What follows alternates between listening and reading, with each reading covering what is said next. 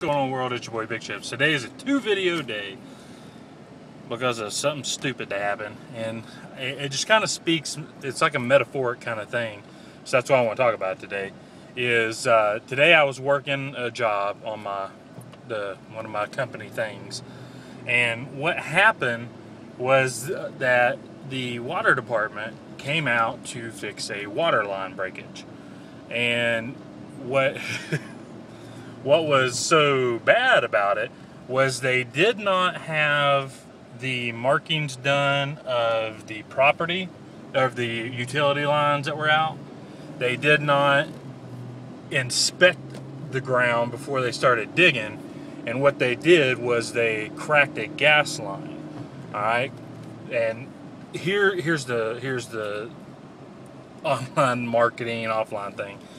Is they just went at it, just balls to the wall. Let's just go at it and get her done. Get in, get out. And 9 out of 10 of you, that's your mentality. Is let's see how fast we can do it. Let's get in, get out, move on, done deal. And I've been talking about doing becoming more goal oriented, more organized and stuff like that, and this is exactly why. This is exactly what I'm talking about, because so often we get so accustomed to what we're doing. I mean, these guys fix water lines for a living. That's what they do. So they don't need a plan. They just need to know where the water line breakage is, dig it up, fix it, repack it, put the ground back where it was and move on. Well, here's the problem. That's what they did. Except this time they didn't account for something that someone else had already done. They didn't account for the fact that there's other utility lines down. And for those of us that have dealt with, water companies or whatever, they are the source for most of the issues when they dig freely and they crack water lines, or to fix the water lines, they hit the gas lines, they hit power lines, if they dig them, they hit cable lines, and all these things. So today I want you to think about this story.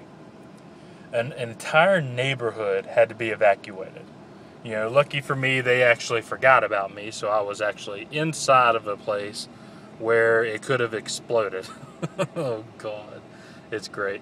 But anyway, I could have hit that problem spot. I could have suffered a big tragedy because somebody else just rushed at it. And in business, you're not going to kill somebody, but you're going to kill your business.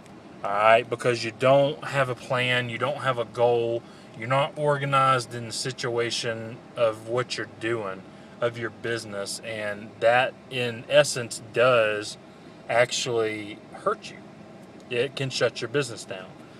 So the life lesson is, don't go free swinging in the internet marketing realm and hit a gas line, hit something that will explode your business in the wrong direction.